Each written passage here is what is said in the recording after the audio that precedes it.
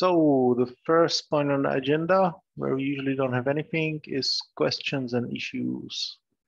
Anyone has anything what's not on the agenda they want to raise?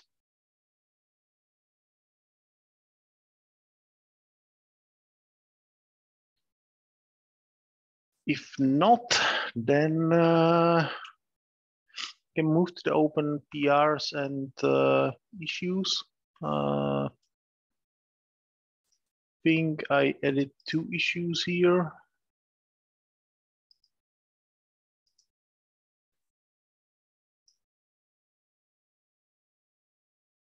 So this one, that's just a reminder that needs a review from maintainers. So someone please have a look at it.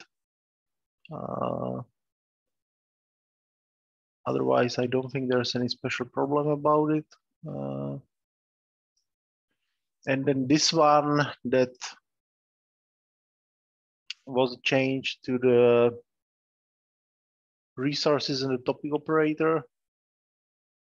However, it's done to the wrong file because it's to the install and not to the packaging.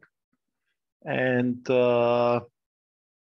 it also doesn't contain any real explanation about why exactly these resources should be the resources. I know that at the startup, the topic operator does all kind of thread blocked exceptions and so on, but normally that works, at least when deployed with Kafka. But in general, I don't think the problem is increasing the resources, but the problem is properly knowing what they should be increased to and not having some random number. So what should we do with this PR? And by the way, the last communication here was a month ago.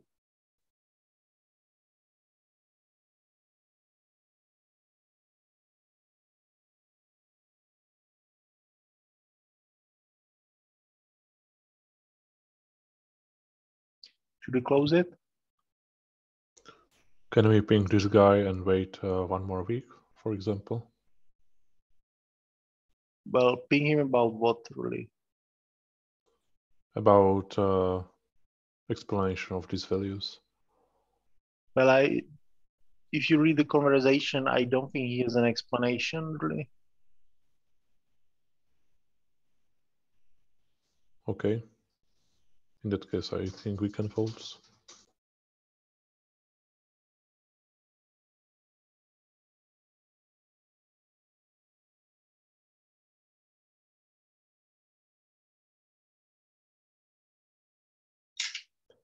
Anyone else, anything?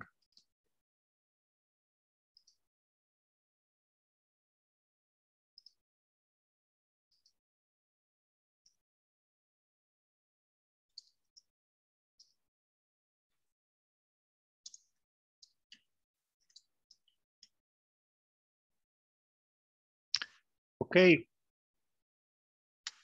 Then I guess we should close it. Anyone has any other PRs they want to raise or discuss?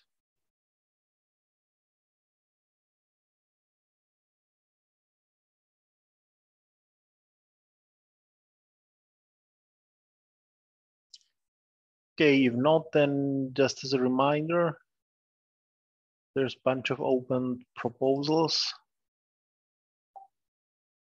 There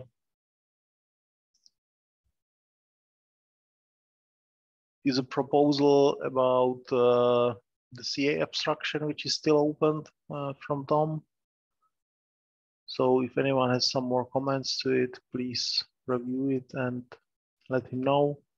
There's also the proposal from Kate about Connect API TLS support, but there we discussed that we should wait until the main CA proposal is decided and approved, and then we should, based on that, choose a similar approach. So that's kind of waiting. Then I opened 2 new proposals. One is about about the defaulting to the restricted pod security profile in Kubernetes. So that's something what needs review. So far, only Tom seemed to have commented there. And then there's another proposal which I opened, which is about deprecating Mirror Maker 2 extensions. So Mirror Maker 2 extensions is where we have the identity replication policy, which is now in Kafka as well. So I don't think we should really keep maintaining our own version of that. We should really just migrate everyone to the Kafka one and archive our own. So that's still in the review process as well. Anyone has anything to proposals? Now, just want to say that, yeah, I was busy, so they are all on my to-do list. I will try to review all of them by the end of this week, or at least, yeah, at the beginning of the next one, for sure. Yeah, even because the CA abstraction needs to move forward. It's one of the main proposals, I guess. So, yeah, just because I was busy and I had no time to review all of them right now.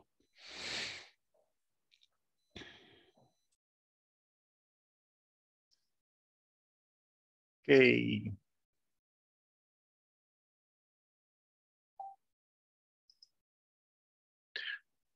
So the next thing on the agenda is your question on Slack about new releases of Strimzi and Bridge, which would release the last Log4j version, the 2.17.1. There is also, if we do batch release, what we can include there, there's also a bump in the Fabric 8 version.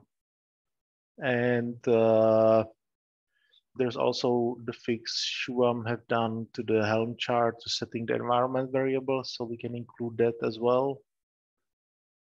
So I guess the question is if everyone is fine to do another round of the batch releases.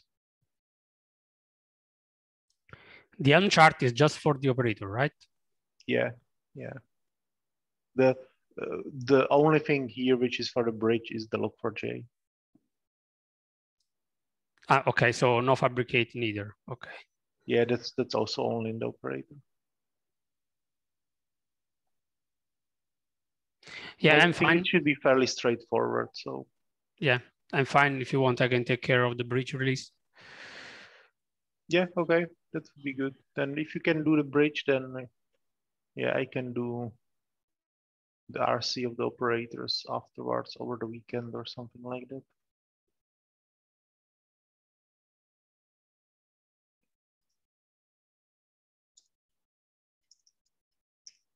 Any questions or comments to this?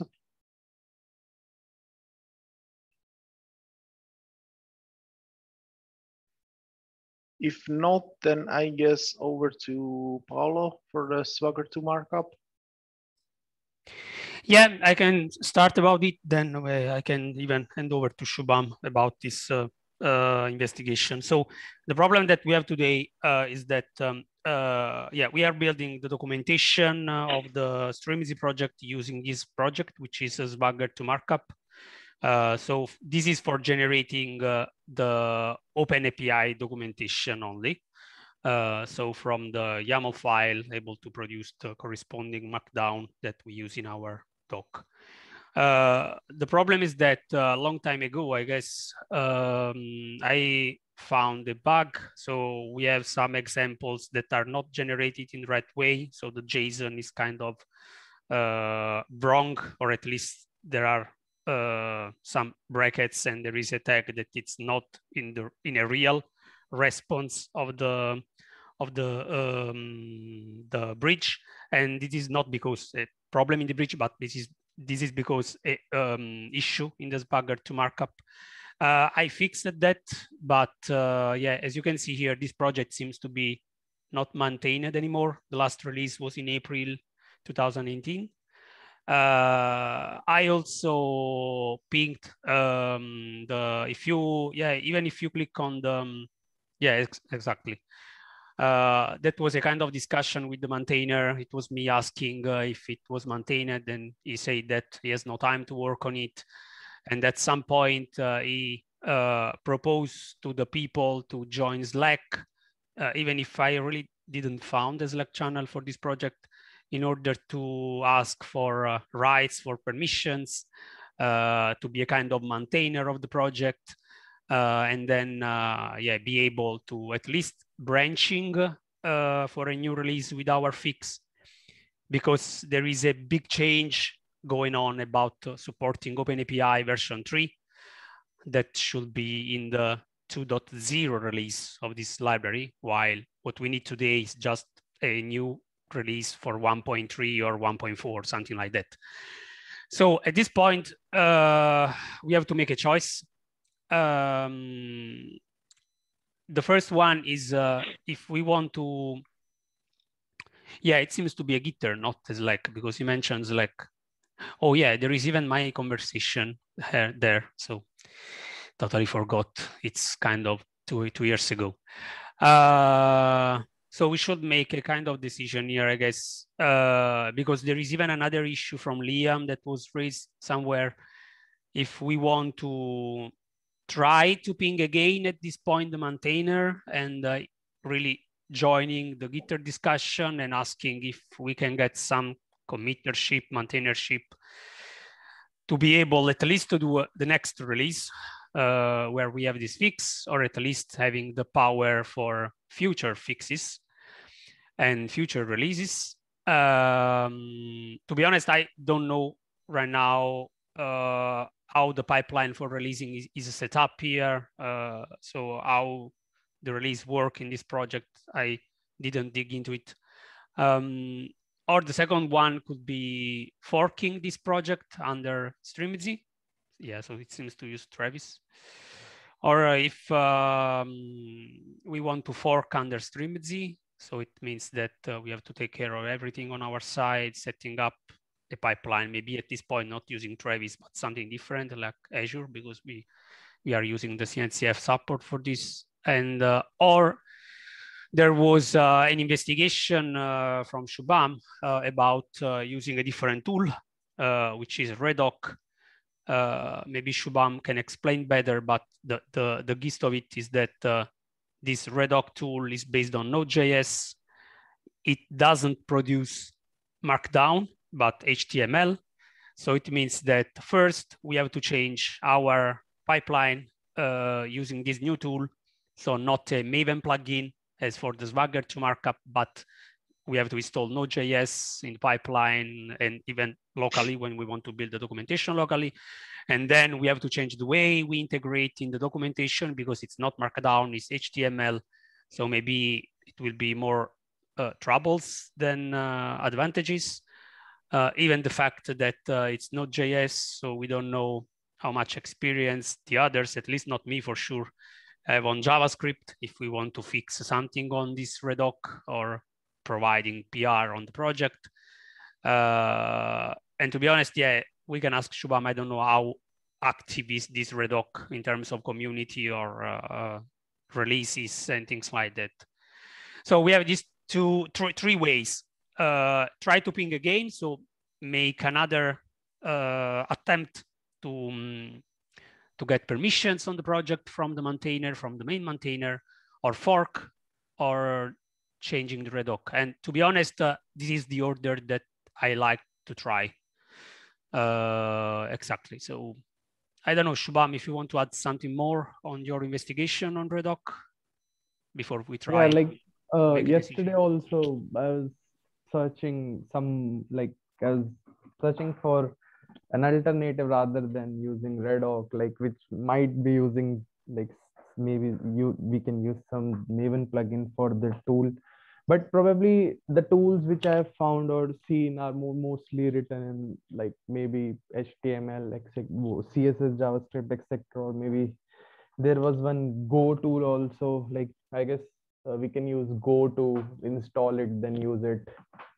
So I was able to see that also. But like the problem is the same, that if we use any other tool, they are using these things. Either you have to go with Node, and if we are using like making use of that Go tool, then we will have to like we should have Go on our machines installed. So like it is the same thing. Like I guess.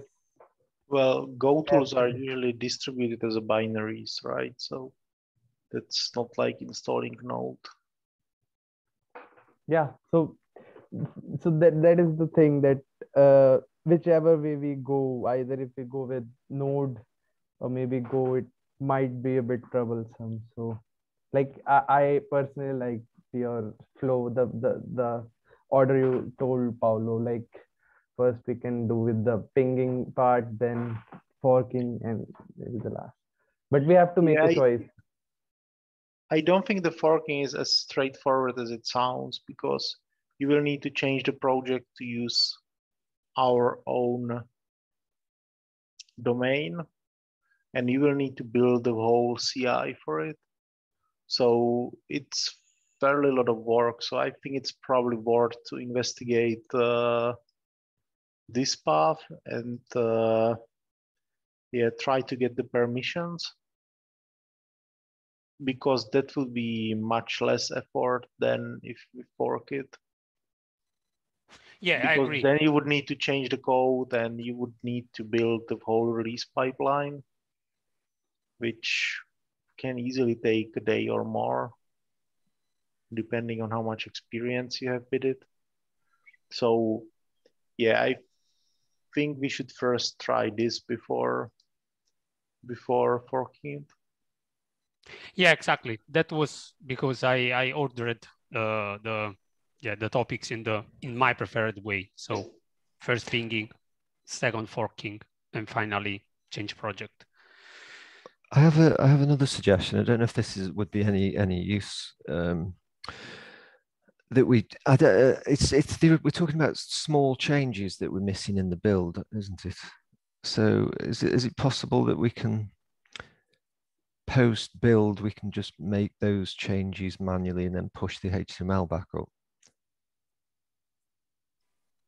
You can't do that in the CI, really. I'm talking about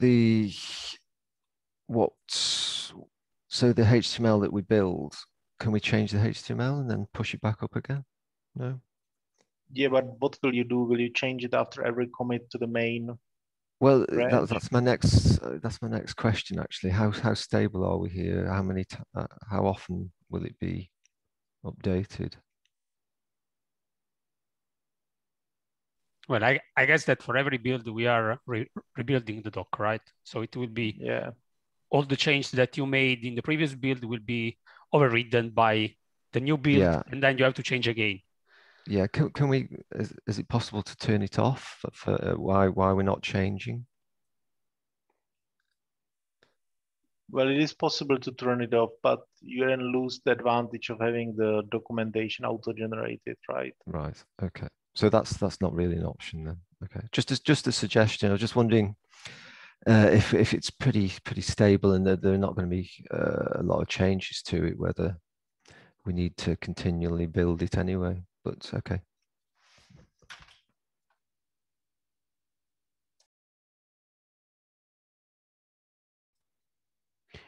So any other opinion on this, or the other things that we can try to pursue this path? If that's okay, I will try to ping the maintainer again. It seems that he engaged with me this morning when I tweeted about the coffee that I was taking before joining the Strimzi Community Meeting. It should be exactly the maintainer of this project. So maybe I will engage with him this morning because of that, talking about the status of the project and if we can get some maintainership or permissions to do a release at least. Okay, sounds like a plan.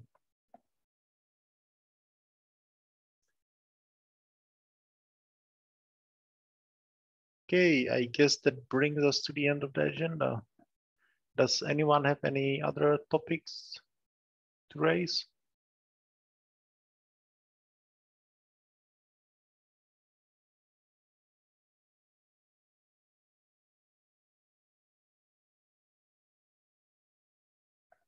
If not, then I guess thanks for joining, and that's it for today. Thanks very much. Thank you, everyone. Bye. Bye. All. See you. Bye.